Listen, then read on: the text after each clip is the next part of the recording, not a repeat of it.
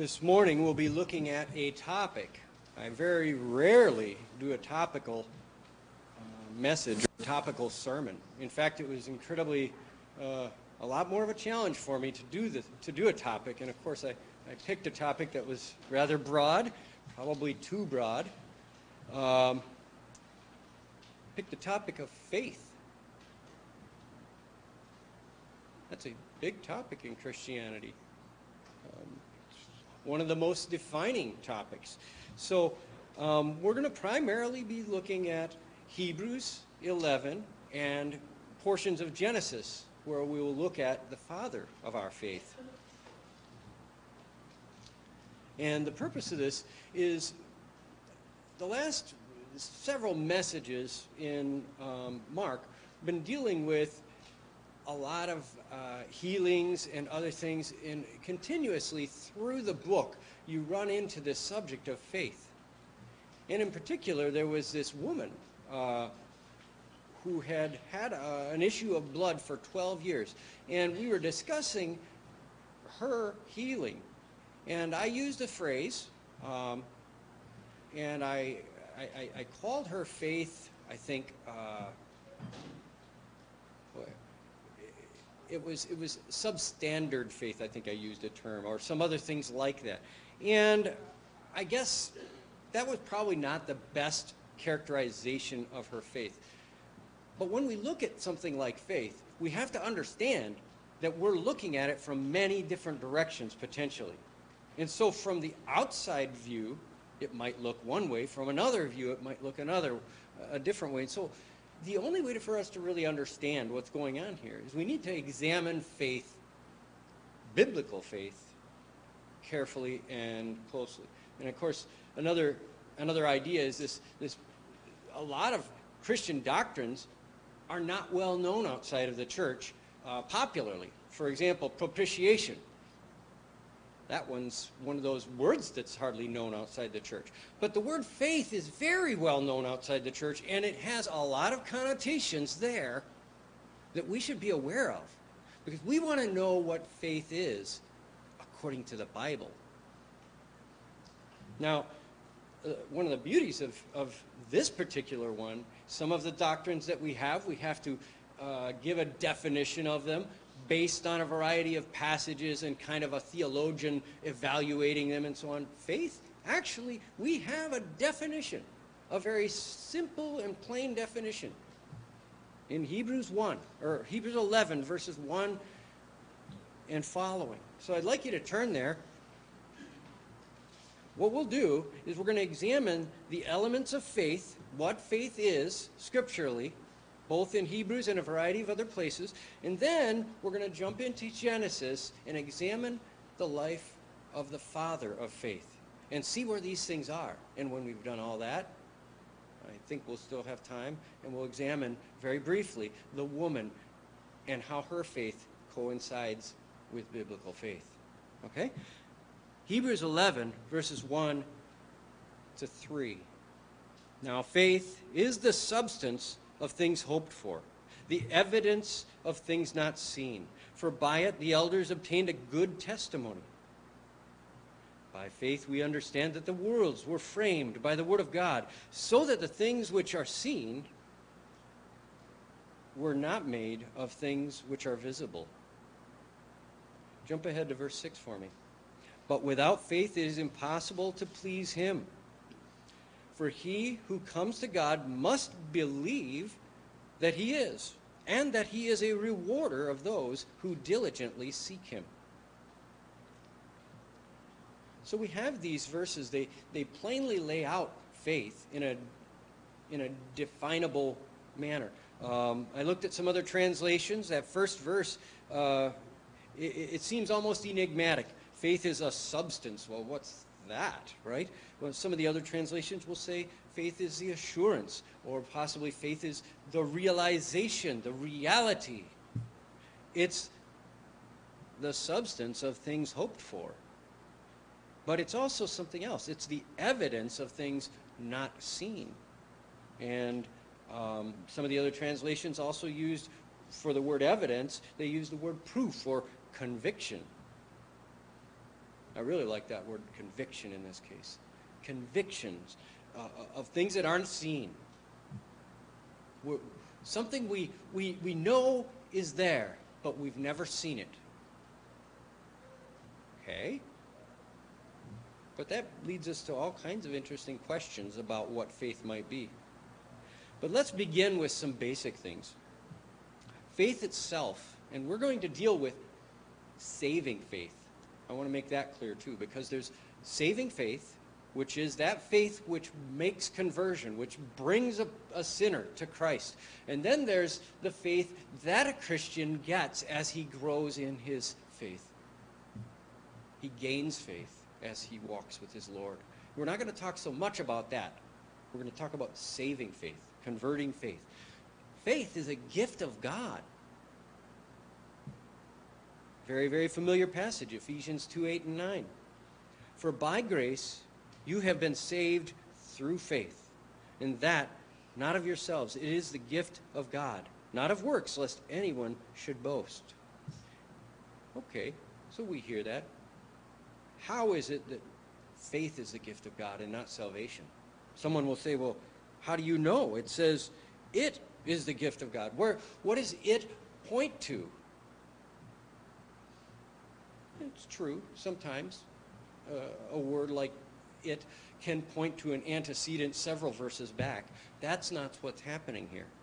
If you go back and say that the salvation is the gift itself and not the faith, then you make nonsense of the passage. Actually, faith itself is also a gift of God. We do not have faith of ourselves. It follows along the path that we understand that we're dead in our sins and trespasses.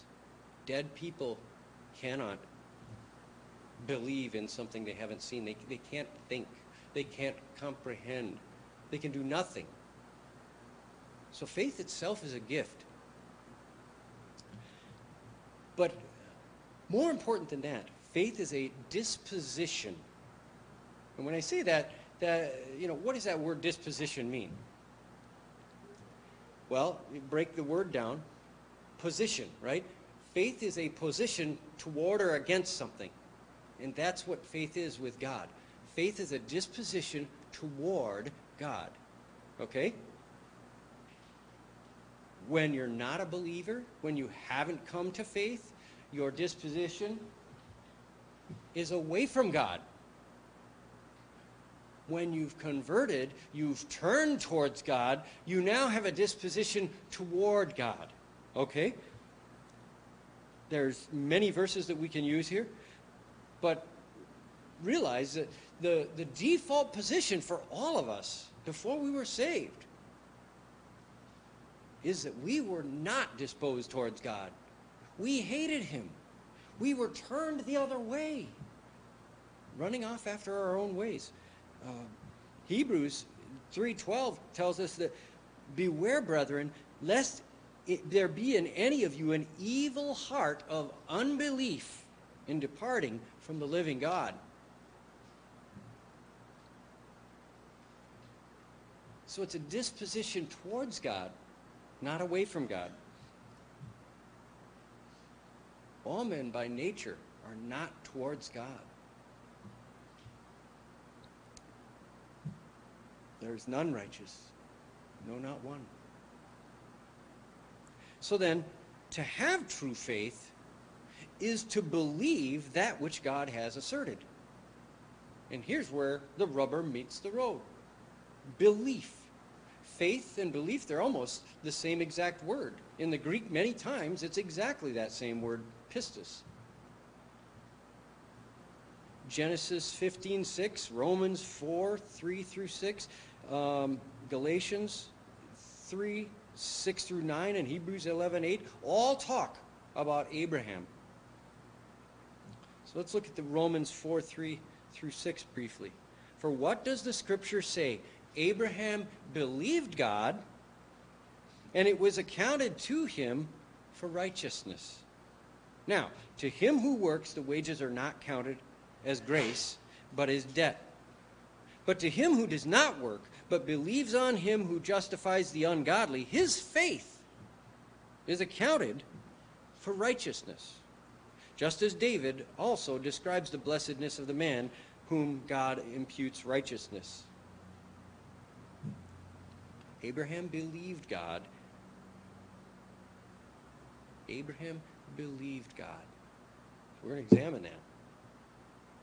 But Paul also tells us in Galatians, speaking of that exact same point, therefore, know that only those who are of faith are sons of Abraham. And the scripture, foreseeing that God would justify the Gentiles by faith, preached the gospel to Abraham beforehand, saying, in you all the nations shall be blessed. So then, those who are of faith are blessed with believing Abraham. So it's very, very important that we examine this faithful man, the father of our faith. When you read through the Gospels, oftentimes you see Jesus interacting with the Pharisees, and they claim that Abraham is their father. And Jesus said, if Abraham were your father, you would believe me and the works that I do. Abraham is the father, according to this scripture, of the faithful, of those of faith, Jews and Gentiles. Hebrews 11:8, if you look down your passage there, you can go to verse 8 there. By faith, Abraham obeyed when he was called to go out to the place which he would receive as an inheritance. And he went out, not knowing where he was going.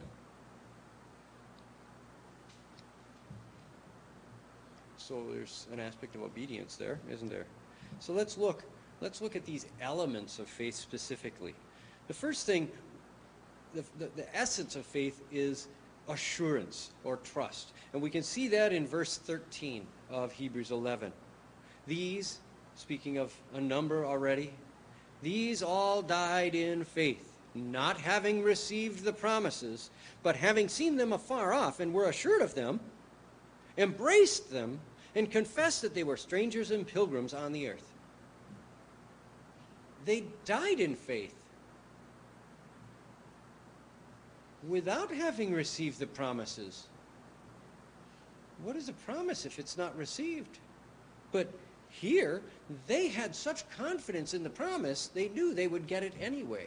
Even that death was not going to get in the way of this promise. Because there's something about this faith that holds them to it. There's an assurance, a strong conviction, trust. Another element of faith is commitment or committal. Okay? So we, having received this conviction that God is truthful to us, that He's called us, we call upon Him. He's opened our eyes to our condition, hasn't He? So we go to Romans 10 and we see this is a very familiar passage. If you confess with your mouth the Lord Jesus and believe in your heart that God has raised Him from the dead, you will be saved. For with the heart one believes unto righteousness, and with the mouth confession is made unto salvation. For the scripture says, whoever believes on Him will not be put to shame. For there is no distinction between Jew and Greek. The same Lord is over all, is rich to all who call upon Him. For whoever calls upon the name of the Lord shall be saved. So there's a calling upon God that is associated to saving faith. Now, there's also three aspects of your personhood that's involved in this faith. Your mind, your heart, and your will. And we often hear little theological debates in a church such as ours about the mind. Well, intellect, intellectual assent, right? We need to believe something. We need to think about it, and we need to believe it, right? And of course, the theological debate comes when, is that all there is? Is that all I have to do is believe in my mind? And that's one of those great debates out there. We know that the answer to that is no. It's not. It's far more than just believing in your mind, because you have to take action. It goes to James and what he has said. Faith without works is dead faith. You say you believe, prove it. But the verse that I put for your mind is this. It's one of these negative side of the equation verses. 2 Corinthians 4:4. Whose minds the God of this age has blinded, who do not believe, lest the light of the gospel of the glory of Christ, who is the image of God, should shine on them. You see, faith does involve the mind. It does involve the mind. But it never stops there.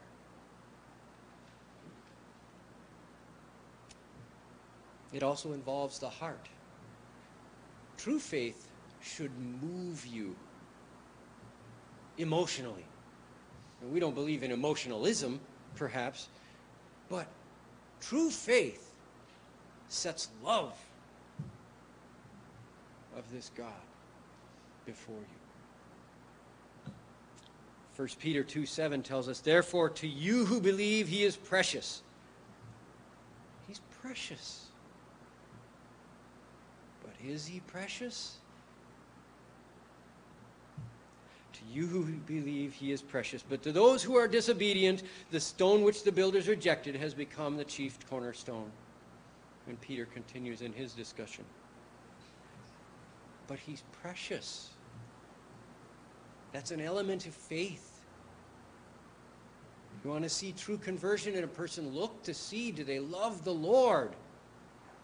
Do their words and their actions exude a love for God? If all they're about is theological debate, can I win the argument? And they only study the Bible to be able to understand things like that, but you don't see them praying? They don't have any affection toward the Lord?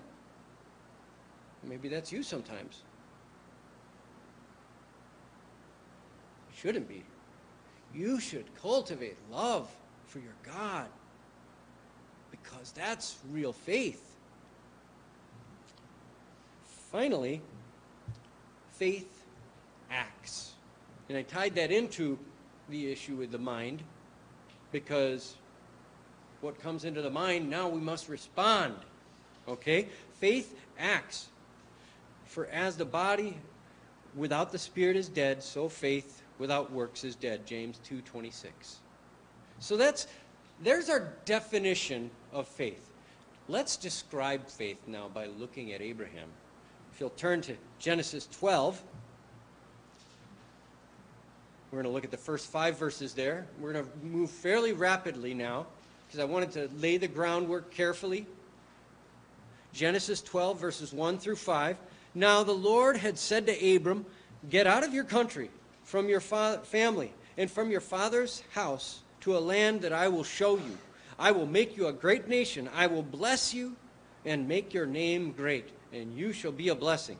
I will bless those who bless you, and I will curse you who curses you. And in you all the families of the earth shall be blessed. So Abraham departed as the Lord had spoken to him, and Lot went with him. And Abraham was 75 years old when he departed from Haran. And Abram took Sarai his wife, and Lot his brother's son, and all their possessions that they had gathered, and the people whom they had acquired in Haran, and they departed to go to the land of Canaan. So they came to the land of Canaan. Let me ask you a question now about Abram. Does Abraham know the Lord yet? Has there been the conversion that we've been talking about? Is there faith? Has there been any interaction scripturally before this point between him and God? Look back to chapter 11. What do you see? you'll see the end of a series of genealogies culminating in Abraham and his brothers. But you see no interaction that we know of Abraham with God that's listed here. Yet God, it says just abruptly, the Lord said to him, get out of your country, go to a place that I will show you. And he just gets up and does it. No questions asked. And no apparent relationship to go off of. If I walked over to my brother over here and asked him, I said, look, I have a great need. Can you borrow me some money? He might likely give it to me because he knows me. He'd be concerned about it, but he knows me. But some guy walking down the street who asks him for $500, I'm sorry, man, here's $50 for lunch or something, right? You might do that. Because there's relationship that's built where he has this idea of trust. He's not just going to do anything. But Abraham does. And he does a big thing. If I asked you to get up and move across the country to a place you've not been to, where you do not have relatives, will you do it? Yet Abraham just does. Now, the answer is no, Abraham doesn't know the Lord yet. But he acts as though he does. He responds to this Lord. Now, why does he do that? He knows something of the Lord, doesn't he? If we go back to those verses, actually, I don't think we've looked at them yet. I referenced the depravity of man, but we didn't look at some of these verses here. Take a look at Romans 1, verse 19. I apologize that you have to keep turning, but this is the only way to do a subject-based sermon. Romans chapter 1. Look at verses 19 and 20.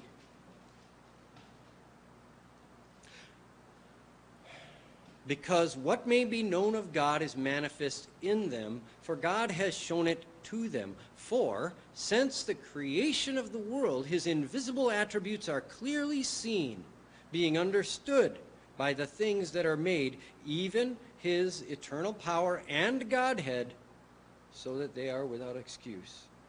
Okay? And if we go back to our definition time, Hebrews 11, verse 3, we see the exact same kind of thing there.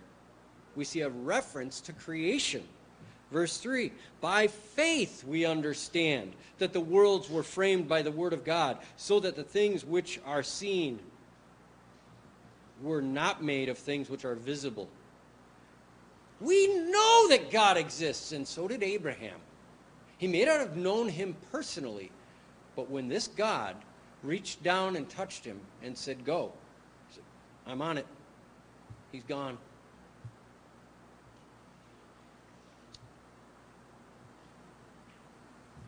He obeys, and his obedience is out of pure faith. But it's not a blind faith, because we all know that God exists. You see how our faith isn't informed in assent in knowledge? We know God exists. We know we're responsible to him, and we have to act when he makes that call upon us.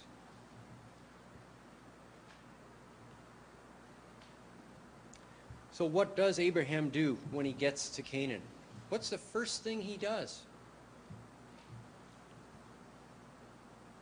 He builds an altar to the Lord at the Oaks of Mamre.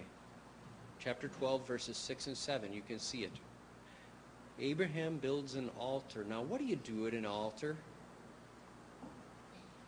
Among other things, certainly you sacrifice, and then you make a supplication unto the Lord. Right? That's what altars are for. He builds an altar. Well, we mentioned that the person of faith calls upon the Lord. Well, here's that call. The beginning of it. We see it many times. You'll see that 2 verses later, he moves again. He's just a a nomad in a tent, and he keeps moving. Now he moves from the Oaks of Moreh to a place where Bethel is on the west and Ai is on the east. That's their definition in the scriptures. And he builds another altar. And it says explicitly now that he begins to call on the name of the Lord.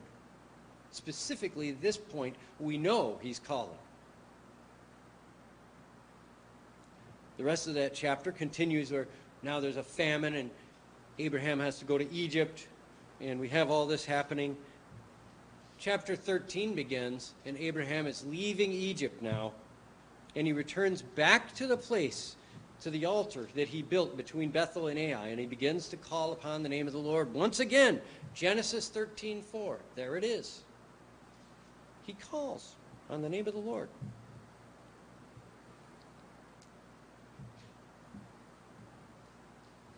And then in verses 14 to 18, God speaks to him and now begins to give him some inkling of why he's there.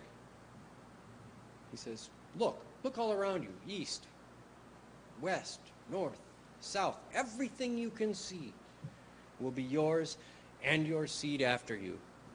Now that must have been a surprise because he had no children. He's already 75 years old and he has no children at all. And we say, we all know this story. We know it, David's. Who do you know that's 75 years old today? Think about them, their physical capacities, their health, their ability. And to be told that you're going to have a son. Didn't matter. Abraham is beginning to grow in his understanding of who this God is. So he sets up camp in Hebron and builds another altar to the Lord. There he is calling on the Lord again. You see, faith is driving him to call on God. But the most significant passage is in chapter 15. So if you'll turn there, the first 6 verses tell us if we're not sure whether he knows the Lord, at this point we see he knows the Lord. Genesis 15, 1 through 6. After these things, the word of the Lord came to Abraham in a vision, saying, "Do not be afraid, Abram. I am your shield, your exceedingly great reward." But Abram said, "Lord God, what will you give me, seeing I go childless, and the heir of my house is Eliezer of Damascus?" Then Abraham said, "Look, you have given me no offspring. Indeed, one born in my house is my heir." And behold, the word of the Lord came to him, saying, "This one shall not be your heir, but one who will come from your own body shall be your heir." And he brought him outside, and he said, "Look toward the heaven, and count the stars if you be able to number them." And he said, "So shall your descendants be." And he believed in the Lord, and he accounted it to him for righteousness. And the word "believed" here really had the idea of a strong conviction, a certainty. It had the feeling of assurance behind it. It's not a Greek word that I'm familiar with. It's a Hebrew word. But it's the same exact meaning, folks. He believed God.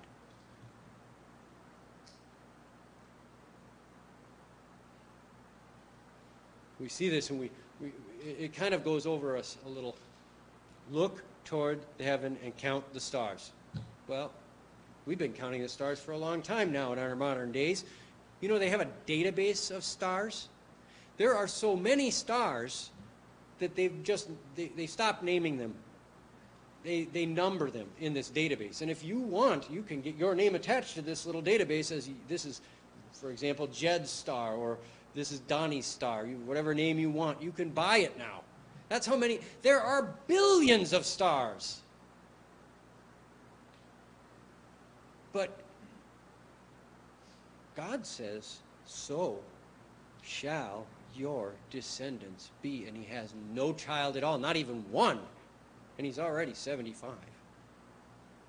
It's a pretty big, tall order. But he believes in the Lord. He's been calling on the Lord. He's been seeing the Lord has been faithful in little things. He's become aware this God's able. This is how faith is worked out in a life. This is how faith can be worked out in your lives. Do we believe that God can do exceedingly abundantly beyond what we think or pray for? Or are we a people of small things? Probably that's where we are most of the time, isn't it? There's a whole lot of other material I'd like to look at, but I don't think we need to. 25 years goes by. And finally, in Genesis 21, Isaac is born, the child of the promise. In the middle, we've got this whole situation with another son that's born, and maybe a point where, Abraham has a little lack of faith. Well, I guess that means he's not much different than we are in some ways, isn't he? Yet he's the father of the faithful. He's the father of our faith.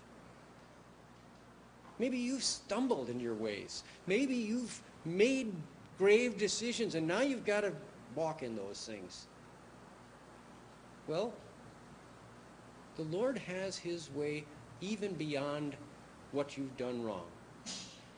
Be faithful. Be faithful.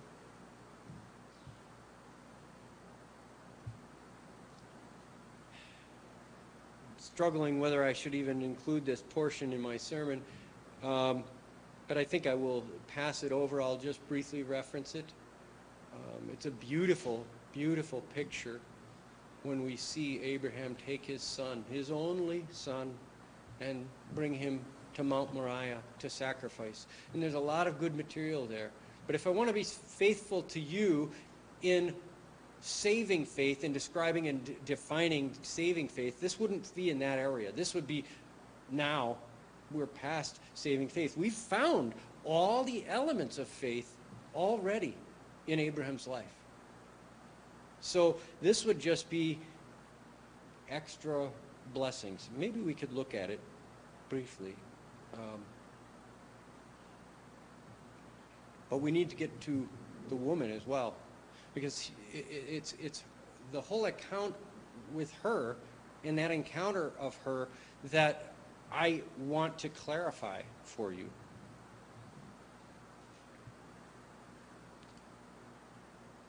So let's just turn to Mark chapter 5, verses 25 to 34, and we'll finish off through this section.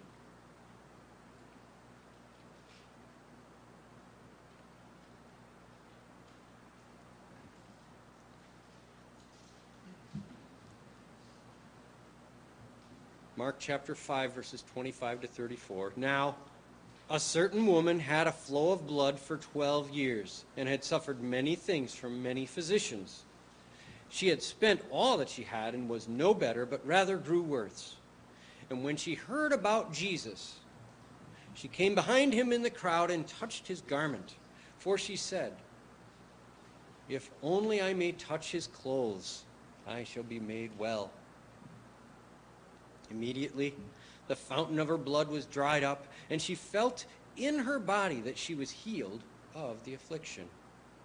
And Jesus, immediately knowing in himself that power had gone out of him, turned around in the crowd and said, "Who touched my clothes?" But his disciples said to him, "You see the multitude thronging you, and you say, 'Who touched me?'" And he looked around to see her who had done this thing. But the woman, fearing and trembling, knowing what had happened to her, came and fell down before him and told him the whole truth. And he said to her, "Daughter, your faith has made you well. Go in peace and be healed of your affliction."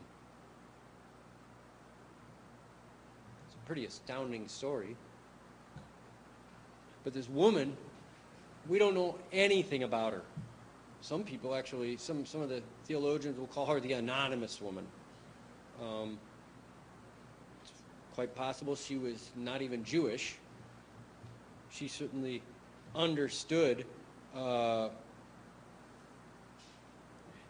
12 years with such an affliction. I want you to go back 12 years. How old were you? What was life like for you? That's a lot of time a lot of water under the dam, folks. 12 years that she suffered with this affliction, and it got worse as the days got by. And no matter how many doctors she saw, how many witch doctors she might have saw, how many crazy things she tried, nothing worked. But everything got worse. But she hears about Jesus, and she says, finally. Does this woman have trust or assurance?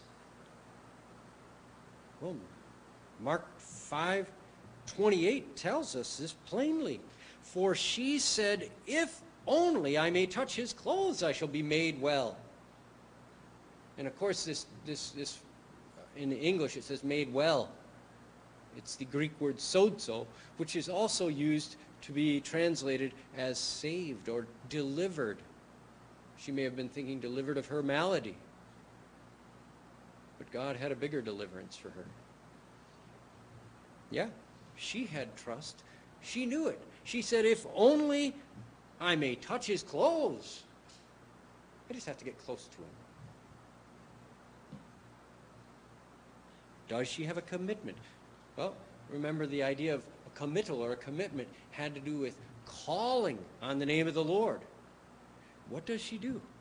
Well, look at verse 33. We see in verse 33, the woman, fearing and trembling, knowing what had happened to her, came and fell down before her and told him the whole truth. Now, we might say that isn't exactly what I was thinking, Dave. But she bows down in worship. She's afraid for the crowd. And she's a woman who's been unclean and probably knew she didn't belong in this crowd.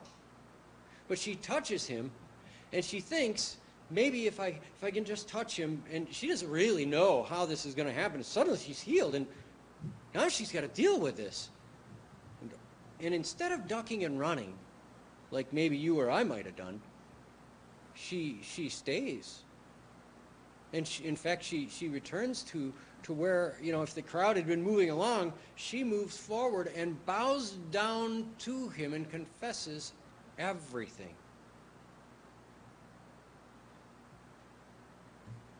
Does she have the elements of faith? Well, verse 27 tells us that she had heard about him. Now, think about this. There's an intellectual aspect, right? She heard about him, so she knew he was in the area. Jesus has had now a year and a half, at least, of a public ministry. He'd been all around. Every place he went, there were crowds.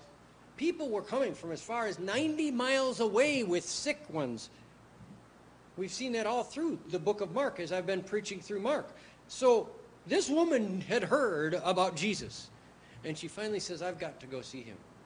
Now, we say that's pretty ordinary. She just thinks that, right? Put yourself in her position. She'd spent everything. She'd done all these cockamamie tricks and all the doctor's things. She should have been jaded. She should have had a disposition against God. But no. She loves God. She turns and runs to him. Do you let your afflictions drive you from God and make you bitter? Or do you let them drive you to God, knowing that he's your exceeding great reward and your shield?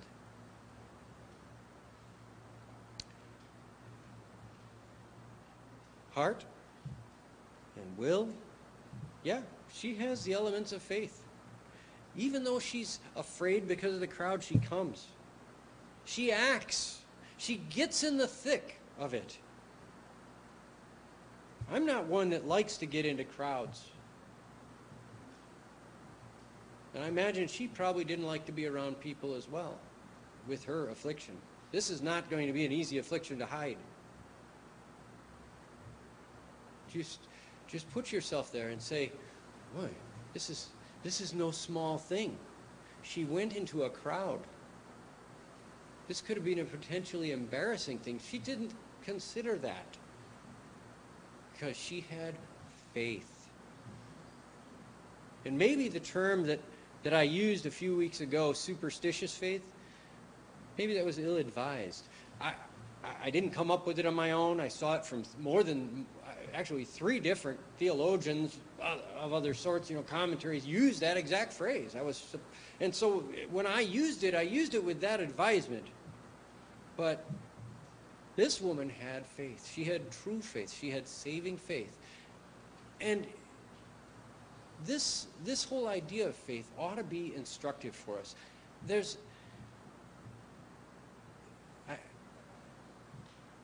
I just think that we need to be have a recognition that faith is far more than just believing in our head, but it is action. It is trust. It's strong assurance. It's having a disposition towards God and not against Him. And every day we battle faith, don't we? Because we do have a disposition against God by nature. And only because of the Lord's reaching down and giving us that first gift of faith, that's our only expectation. If He hasn't done that, we are like those outside. Well, that's what I have for this morning. So let's go ahead and, I guess we have a song here. I think it's in the songbook. It is Hymn of Hope.